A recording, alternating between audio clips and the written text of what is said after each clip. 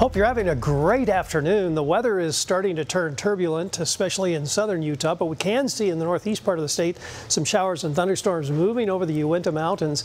Let's get a look at this a little closer. Some of these are moderate rainfall just southwest of Robertson, north of Lone Pine. This is a Lone Tree that heads over towards Flaming Gorge Reservoir along the north side of the Uintas around Spirit Lake.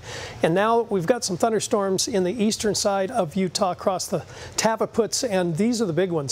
Right here, showers and thunderstorms in the Boulder Mountain area, down through the Escalante Mountains, the Punxsutawney Plateau, all seeing those showers and storms. Some of them are going to be producing local areas of flash flooding, especially here in this Escalante drainage.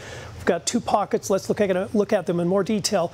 On the north side of the Boulder Mountain area, just south of Torrey, pretty good sized storm here. That would push the water up into the area near Torrey and down through Capitol Reef. This area to the south, though, heavier thunderstorms near Boulder and between Escalante and south along the Escalante Mountains. These are heavy thunderstorms would drain into the Escalante drainage. So we're talking about some fairly hefty storms.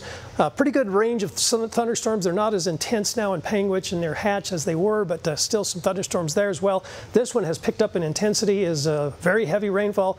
This is the Punxsutawney Plateau, and here is Bryce Canyon. So we're getting hit very hard in Bryce Canyon and just to the southwest near the area of our state park. So we've got pretty cool temperatures, not too bad right now. A lot of spots are in the 80s and 90s, and the forecast is to bring some of these showers and thunderstorms into the Salt Lake City area. Watch what happens by about 6-7 p.m.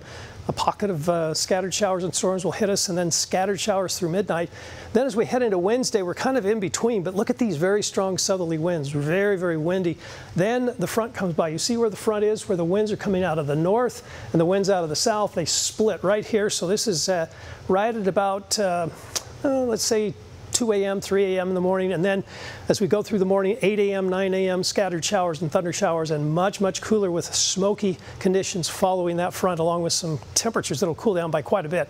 Now, let's look at the not as high a resolution forecast. This is the United States computer model showing those showers and thunderstorms today, especially in eastern Utah. Partly cloudy and windy on Wednesday. The cold front comes through in the morning. This is about 8 a.m. So showers and thunder showers across northern Utah in the morning, and then slight chance in the afternoon. It looks like it'll snow in the higher mountains of Wyoming and Montana as this storm pulls away. Then we get a nice day on Friday after a cool start. Saturday, here comes tropical moisture. Here comes another trough. Watch what happens. It pulls that tropical moisture northward on Sunday, and on Monday as a deep low develops, and that's going to give us some very wet weather next week. So more of the cooler, wetter weather in the forecast than we've seen in quite a while. 83 in Vernal today, 81 in Evanston, 88 degrees in Logan, 90 in Elko. The chance for showers and thunderstorms across the state and throughout southern Utah. It'll be in the upper 90s today in St. George. Smoky tomorrow, 97. 89 on Thursday, but both Wednesday and Thursday will be quite windy. Then nice day Friday, Saturday, and then showers and thunderstorms moving in on Sunday, Monday. For the Wasatch Front, 92 today with those showers and scattered thunderstorms late afternoon and early evening hours. Partly cloudy and very windy on Wednesday.